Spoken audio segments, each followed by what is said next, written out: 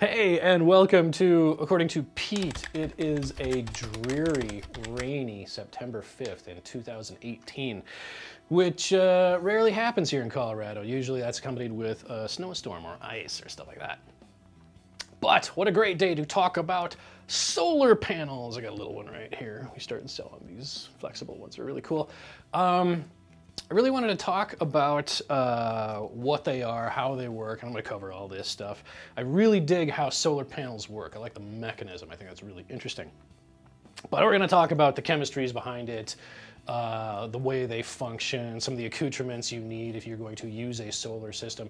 So if you're somebody who's like just getting into your first project that you want to put out in the field and you want to do a solar thing to kind of power your thing for a long time, this is going to be the show you're going to want to watch, right? Let's dig it. Okay, to just cut to the chase, a solar cell is a PN junction, okay?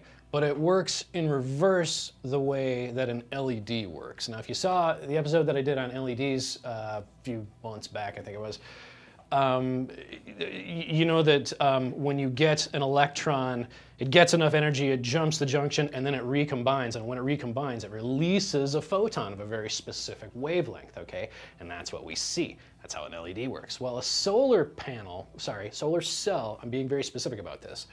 A solar cell works in the opposite way. So let's say, this is my cross section of a PN junction here. You might think I'm going to do it that way. I'm going to do it this way.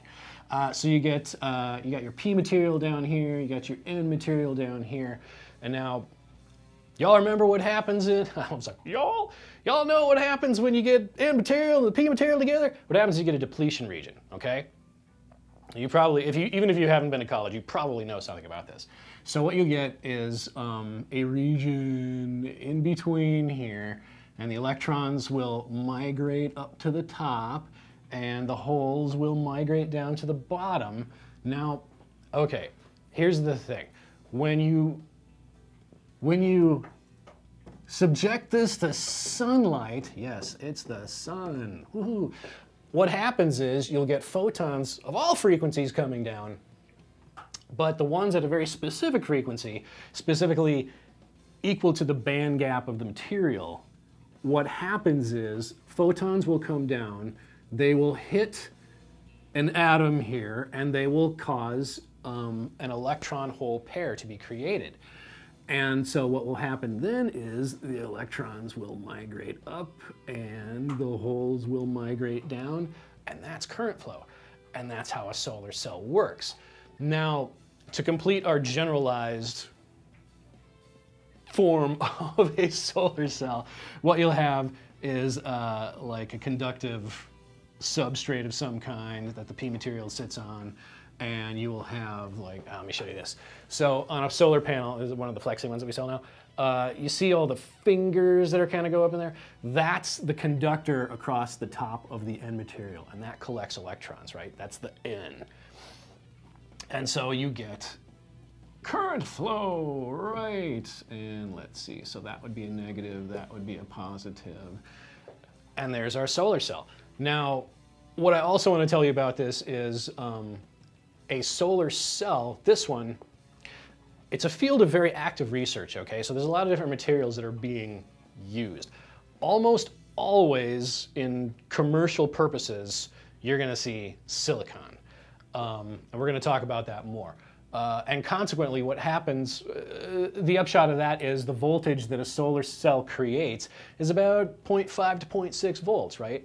Well, Pete, I'm putting my ohm meter on thing and I measure voltage. Okay, if you're putting an ohm meter on a thing and you're measuring voltage, you got another problem. What I'm saying is, if you measure like this one, it's not going to tell you half a volt. And that's because what they will do, and I'll explain this more later, they string cells together in series and parallel to create panels, like a panel, that has a greater capacity for voltage and current. Okay, well, again, we'll talk about that a little bit later.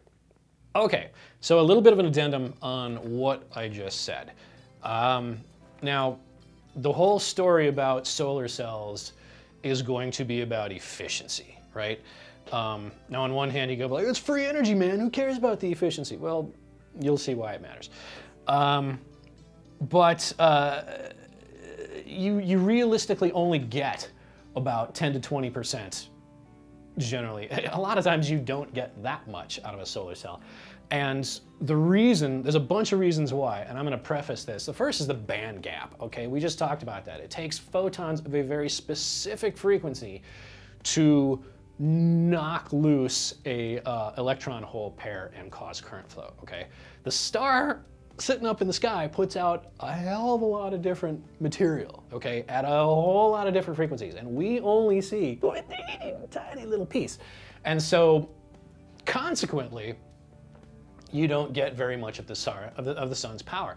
Now, to be just completely blunt, you know, you get like 1 kilowatt per square meter out of the sun, right? But that's at all frequencies.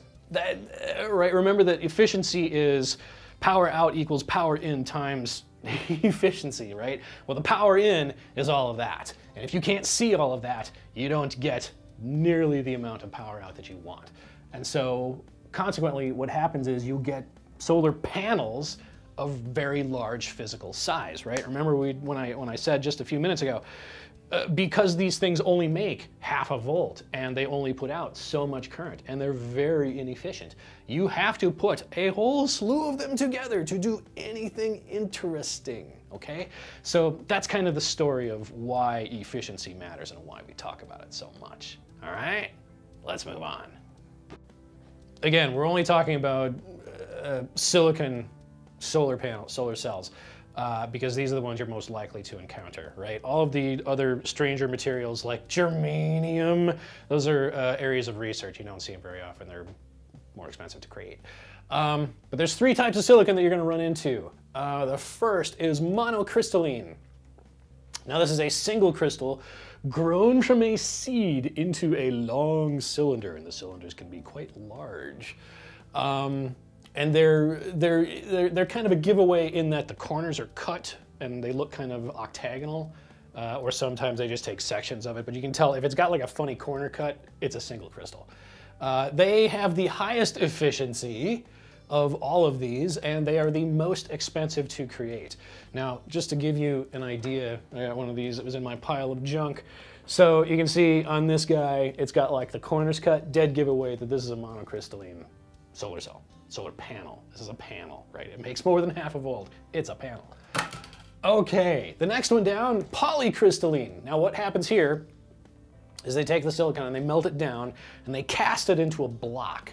And then they control the cooling. It is slowly cooled so that crystals will form within this. However, it's not a single crystal, right? Now when you look at these things, you've probably seen these and gone, wow, that looks really cool. Because it's like, you'll have a thing and then you'll see like jagged edges through here. And it's like kind of a funny blue color, but it looks really cool. Those are the ones that are polycrystalline. They're cheaper to make than monocrystalline, and they are in the middle of efficiency between mono and the last one here, which is amorphous. Think thin film, think non-crystal, okay? So the way this is created is a chemical vapor deposition onto a substrate, right? So it's the cheapest to make.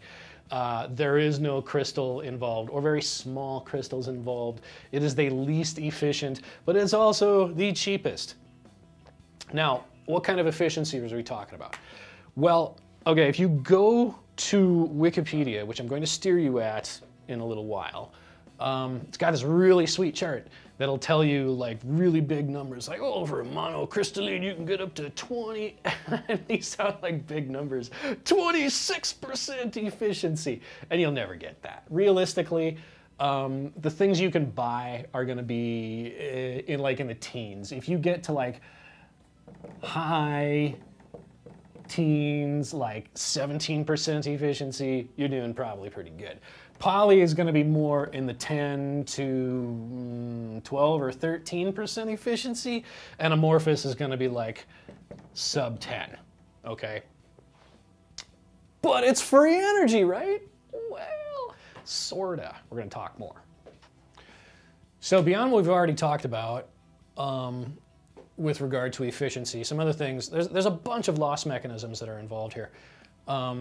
And a lot of them just take little bits away, like early recombination, black body radiation, and between like the grade of silicon and the band gap issue, only getting a certain frequency of light that makes it work, and the other issues, your theoretical maximum efficiency for a single junction, that's foreshadowing right there, for a single junction monocrystalline solar cell is going to be just around 34%.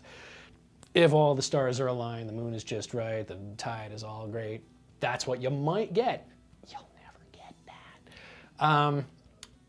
Anything that does not go into current gets dissipated in the solar cell as either heat or it passes through, okay? This leads up to the next point.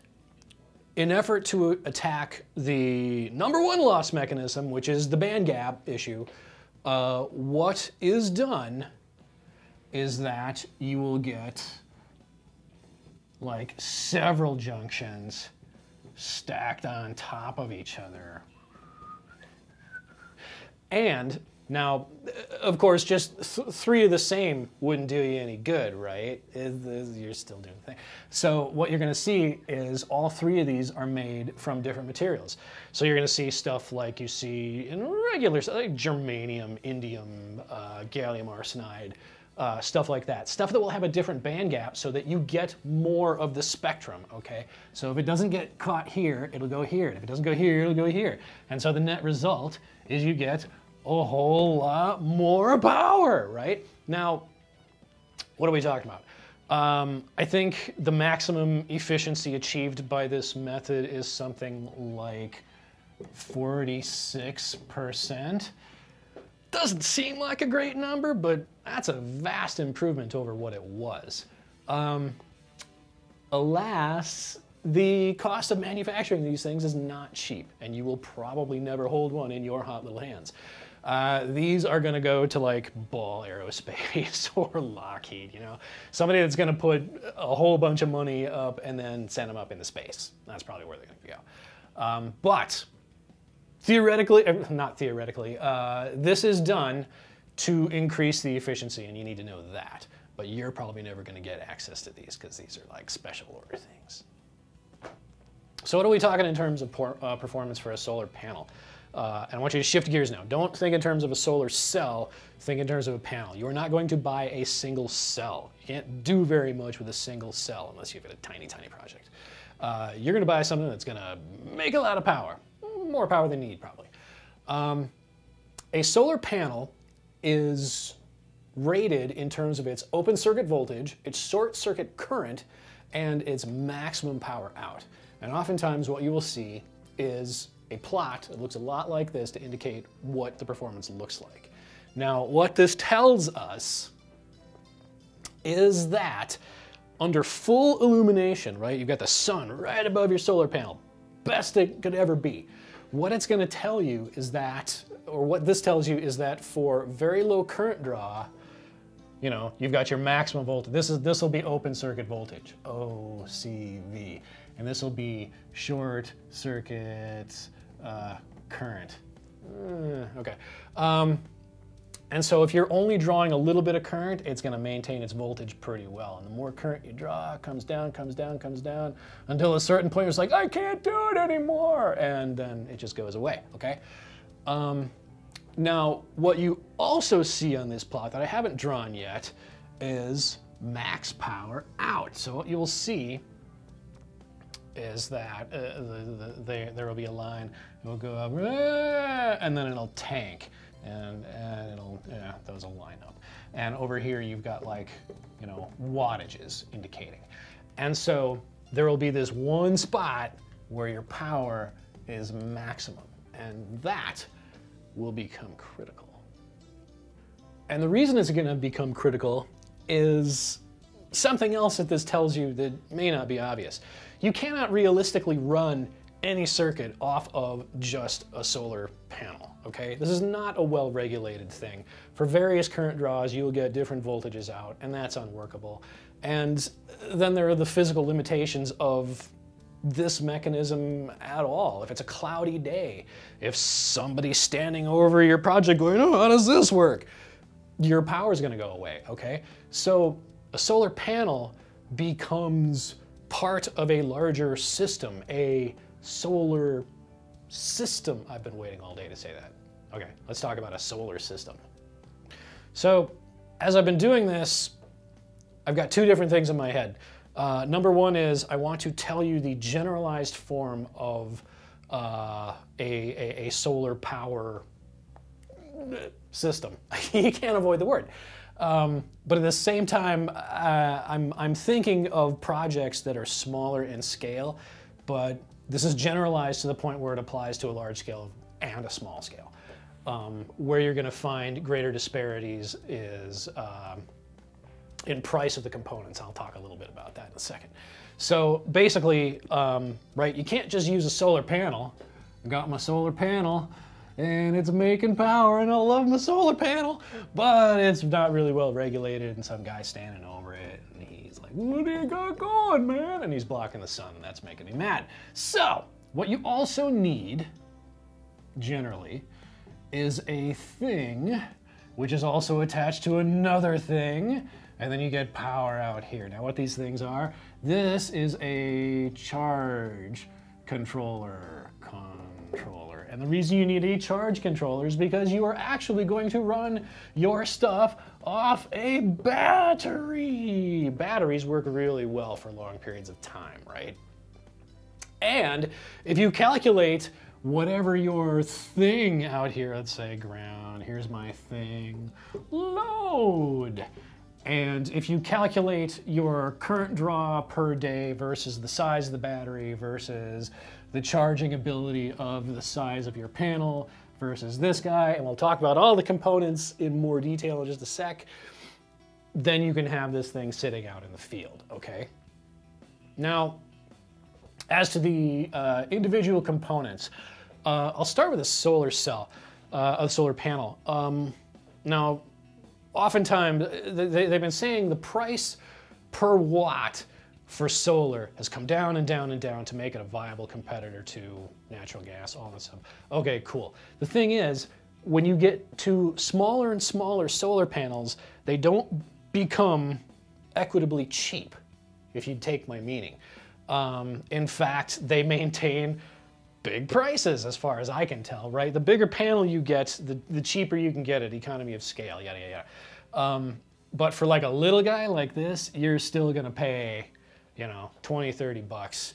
And so while I can tell you about prices that you're going to encounter for specific items, what you're gonna see is small ones are gonna retain higher prices. And I don't wanna give you a specific number, but you're gonna look at the number and you're gonna go, that sucks. So be used to that. And you know, you just set up your voltage and your current rating, you do that. Now, oh, I gotta go to another panel here to talk about the charge controller and the battery, so let's do that right now. So, charge controller. There are two different charge controllers you're gonna run into. One is called PWM and one is called MPPT. Now, PWM you probably already know as pulse width modulation. Okay. And the other one, MPPT, is maximum power point tracking, and I'll tell you what that means in a sec. Now, if you look at the circuits for these things, which I did, what you will find is actually, let me draw a little more space here. You've got input from a solar panel, and this is a little bit generalized. PWM, looks like it goes there. And then you get a big old inductor there and a big old capacitor there, and your output to your load there. And then there will also be a diode here, okay? Now, you know what that circuit is? That is a buck regulator. And you got a higher voltage here, you've got a PWM signal here, and I'm sure I've done a video on this. Why haven't you seen the video?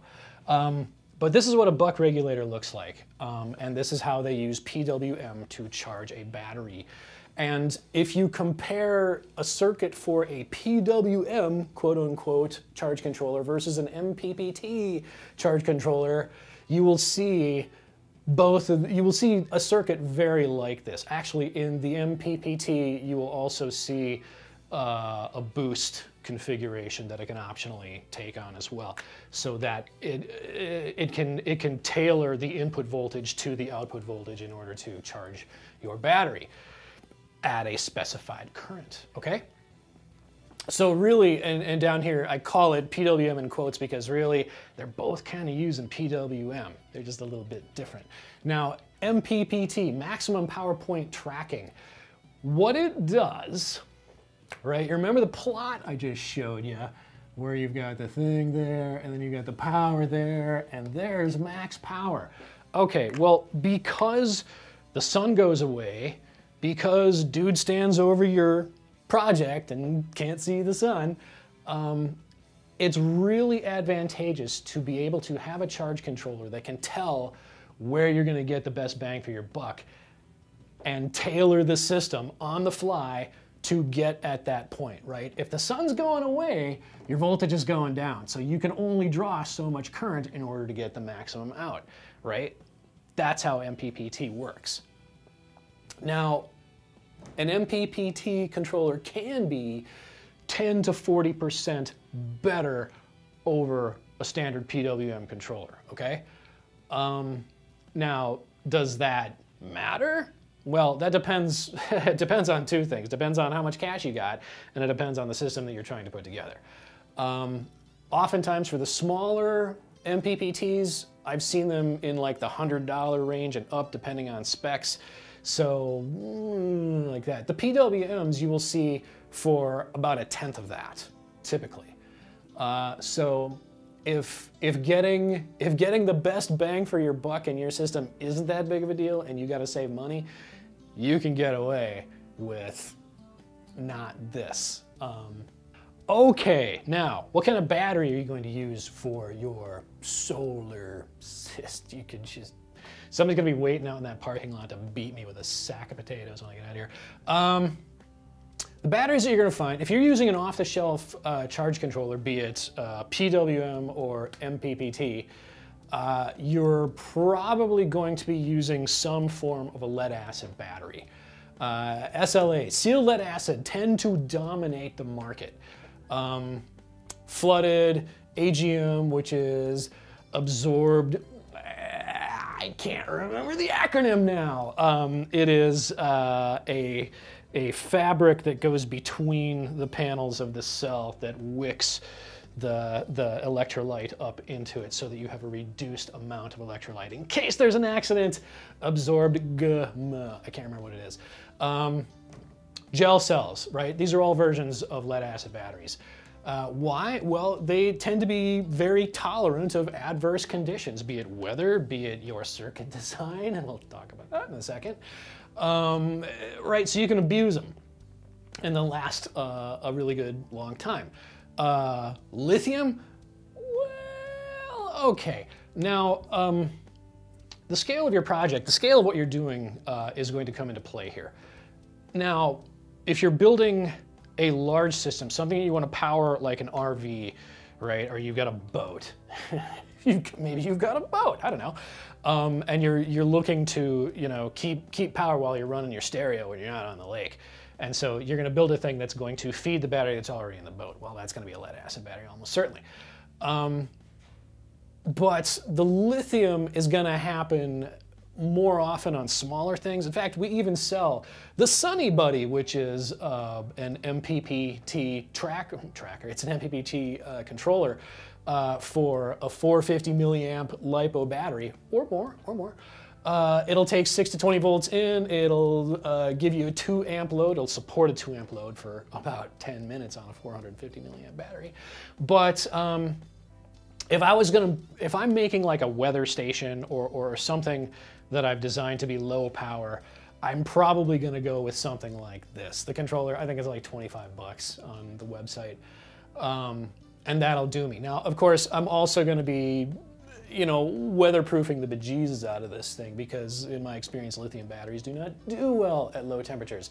The chemistry has improved, the technology has improved over the past few years. They are better, but yeah, we'll talk.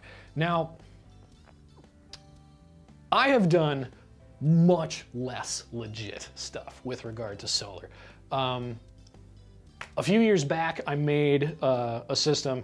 I was doing tracking devices on train cars, right? So it would have to go out in the field, and would have to stay there for months at a time, right? And so I needed to make this thing as cheap as possible and as reliable as possible. And so what I did was I had, like, you know, my 12-volt solar panel to charge controller, that guy, to a sealed lead acid battery out to my load, just like I described. This guy, float charger, okay? Lead acid battery, float charger. What's a float charger? Well, there are complicated float chargers, and then there's the float charger I made. And all it was, literally, was an LM317, right? That, and there's the cap to ground, right? Like that. And there's your solar panel input. And that goes to the battery, and that goes to the load. Now, I probably, if I was smart, I put a couple of diodes in here. I may have been relying on the LM317 to keep current from backing up into the solar panel, but I haven't read that data sheet recently. I don't remember. I might have put a diode in here. But my point is, I did this, right?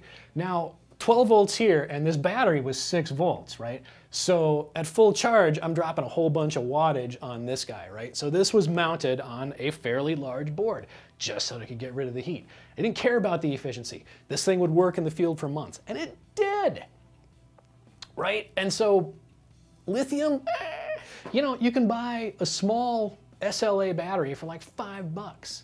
You know, 5 amp hour, small guy, 6 volts, $5. You can put this thing together for like $2.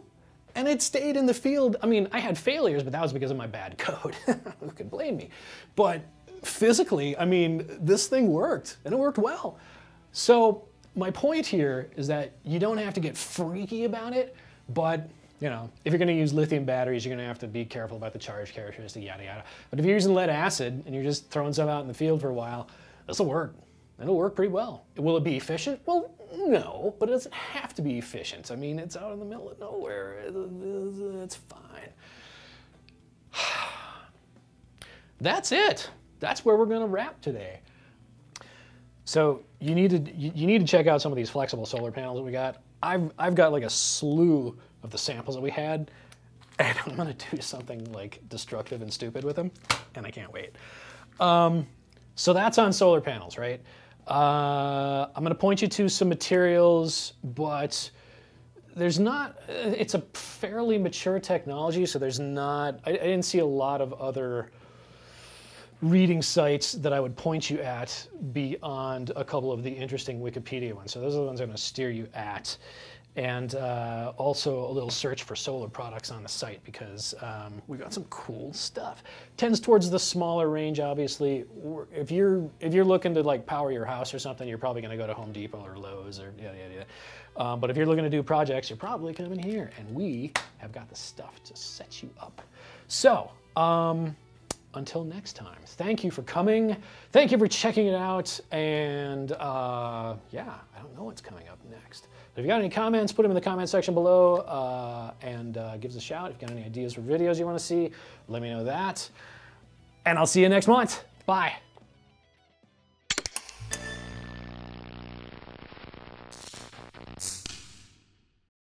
That's going to be on the front of the video, isn't it? Like, everything is going to go totally smooth. Which is my middle name. Pete, totally smooth doctor. I'm going to have to do this again. Cut it, cut it, cut it, because I'm pretty sure I mentioned. Maybe I should just, yeah, let's do an outro now.